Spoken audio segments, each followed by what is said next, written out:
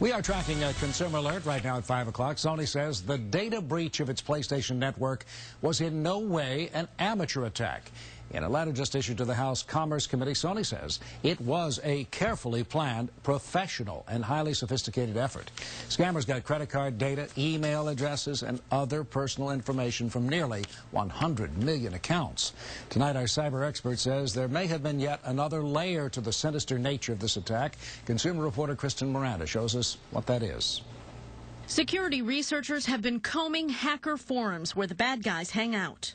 There's a little bit of bragging going on that the hackers, who seem to know what they're talking about, are holding the data ransom. So they actually have people's personal information, credit card data, and they're holding it and they're holding out for somebody to pay them for it.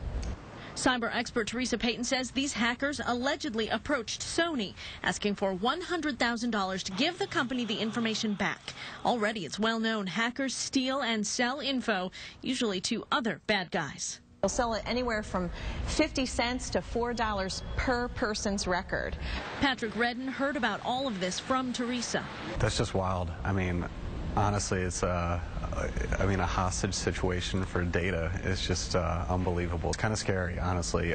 Just like the rest of us, he's looking for the silver lining in a world where anyone can access and misuse data that is so personal to you. Teresa says there is good news. You have protection through your credit card company, but it is also vital that the password you would use for something like online gaming is nothing like a password you would use for banking or other sensitive information. Just expect and always be ready that whenever you turn your data over to anyone online, you need to have a plan in advance and think, if this were ever compromised, what would I do?